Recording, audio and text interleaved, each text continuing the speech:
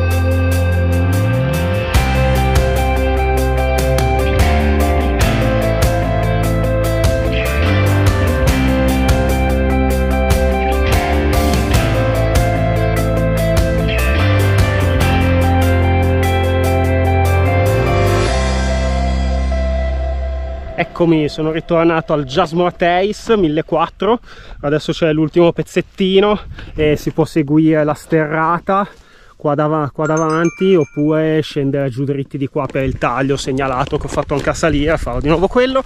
E che dire, la Bisaltina regala sempre un sacco di emozioni, è la quarta quinta volta che ci vengo, sempre bellissimo, soprattutto troppo divertente il tratto sulla parte sommitale, anche a scendere mi piace tantissimo. E certo, se scivoli su una roccia così ti fai anche del male, però è sempre tutto super appigliato, è una buona roccia, fa molto grip, è segnalato, insomma non è esposto, quindi pericoli particolari non ce ne sono. Non lo dico mai, comunque iscrivetevi al canale, mettete like e vi saluto, ci vediamo al prossimo giro, adios.